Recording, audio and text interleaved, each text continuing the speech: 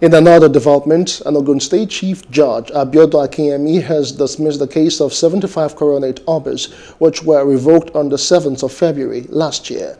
He declared the revocation by the government as unconstitutionally and unavoidable, hence ordered the payment of the remuneration and entitlement. Ogun government says all remuneration are paid into the appropriate traditional council. That the government has a lot of power, but these powers cannot be exercised arbitrarily. We have rule of law, and due process must be followed. Having failed to follow due process, the revocation of the appointments of the claimants as Coronet Obas had been declared unconstitutional and null and void.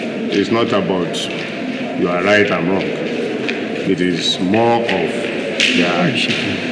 was what we perceived as an infringement of a vested right in the claimants. And then we pursued that. Somehow, the court has decided.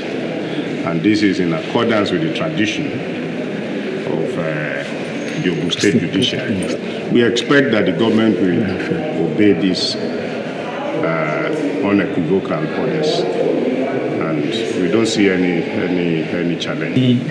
They are legally and lawfully installed. Who are we to say no? And when you study judgment and you think that need for appeal, or we appeal. If you also feel there's no need for appeal, we will leave it. A lot of payments of their remuneration, we don't have issue with that. The payment of the remuneration is being paid every month fair jack. It's percentage of allocation. So it's not even, the state is not even going anybody, because on a monthly basis we still pay the allocation to the respective traditional council. Hello, hope you enjoyed the news. Please do subscribe to our YouTube channel and don't forget to hit the notification button so you get notified about fresh news updates.